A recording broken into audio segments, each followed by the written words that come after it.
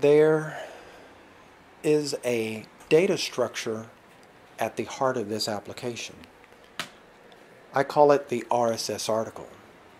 That almost seems like a pun or a play on the words that would describe this data structure in relation to what it deals with in the real world.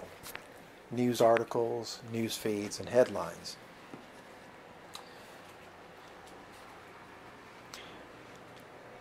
But given how this application is currently construed and put together, this data structure is the prominent data structure in the application. And using this one data structure, multiple views within the application, multiple parts of the application, are able to accomplish their work.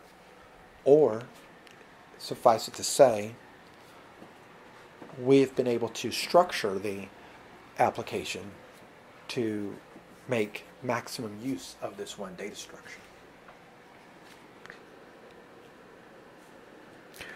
So this data structure stands by itself as a C++ structure, okay? But we have an opportunity to affiliate some operations with it. So whereas in classical OOP, object-oriented programming, you would have a class with fields and properties and methods. Here you have a structure and a module where you have the structure defined separately, that's your data, and you have the operations defined separately, what you would call methods. And nearly all your C APIs work the exact same way. Therefore, by doing it this way, I am remaining consistent with the very APIs that I'm using.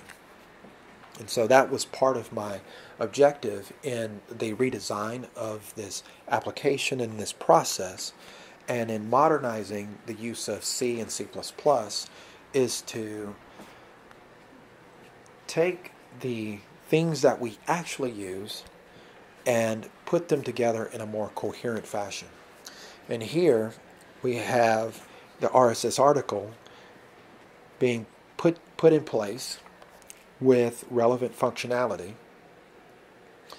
and we're going to build and compile it and note its changes in the Git repository.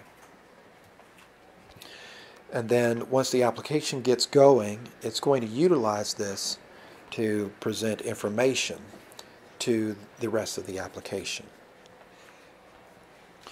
And that's how you get onto the road of greater productivity from a data standpoint.